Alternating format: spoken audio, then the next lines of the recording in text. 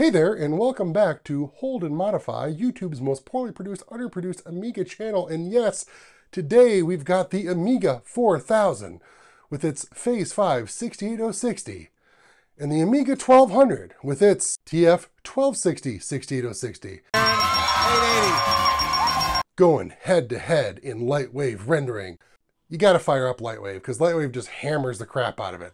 The particular details, the Phase5 68060 in this Amiga 4000 is an RC1, all right, that's an RC1. So this is an old school original 68060. The 060 in this 1200 over here is a RC5. So it's a little more efficient architecture and layout of the chip, so it runs cooler. But effectively, they're both, they're both 50 megahertz, neither are overclocked, and they're both able to deliver that 68060 punch.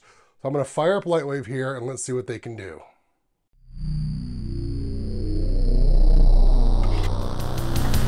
This computer will rule the world.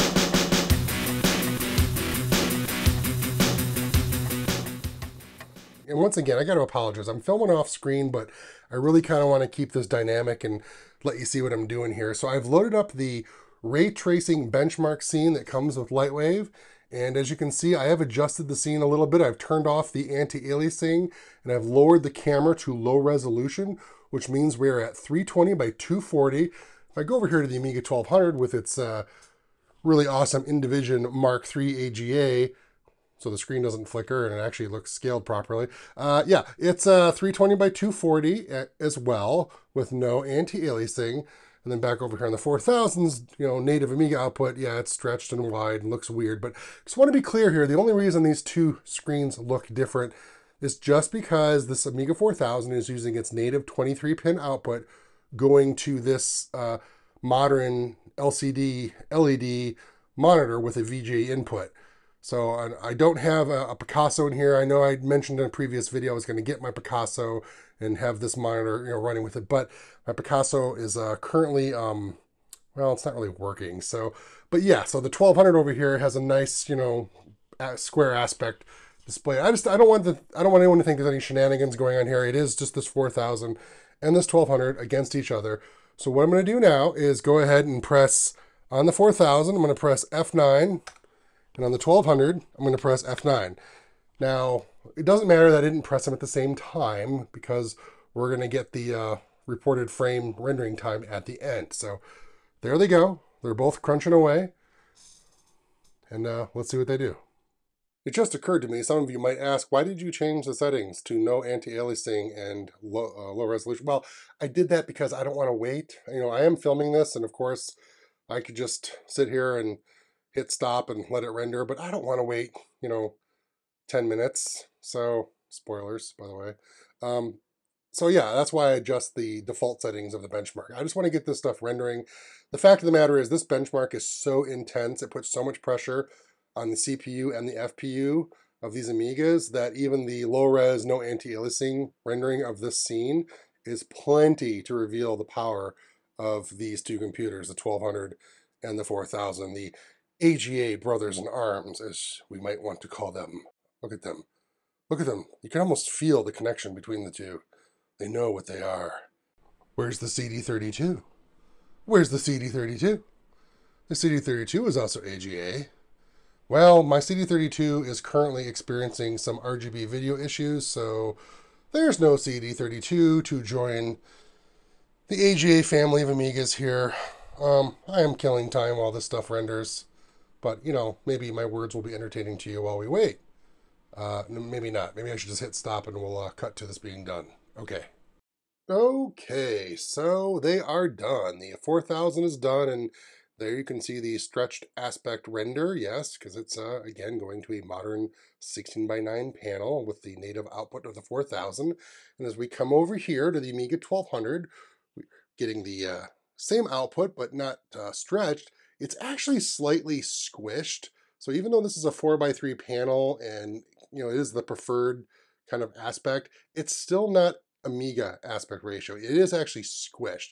The only way that I have found to get Amiga output at the actual native Amiga aspect ratio is to use a 16:9 monitor, okay, like I have on my 2500 over here, and then use something like an RGB to HDMI that will have built-in scaling to map the Amiga aspect to the 16:9 screen. So the fact of the matter is, to get this Amiga screen looking correct at the correct Amiga aspect ratio on a 4:3 modern display, we'd actually kind of need to letterbox the display. So the black bars at the top and the bottom.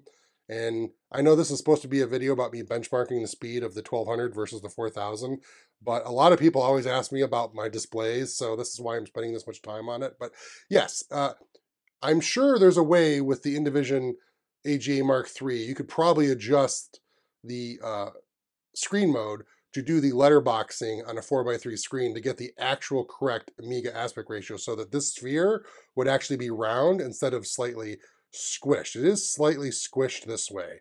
Whereas, of course, on a 16:9, it's just completely stretched out. Anyway, enough of that. Let's get to it. What time did the Amiga 1200 render this in? Well, let's see. Oh, look at that. 10 minutes and 24 seconds. That's pretty good, actually. That's for this ray tracing scene, even with my adjusted settings, that's pretty good. And what did the 4000 do it in?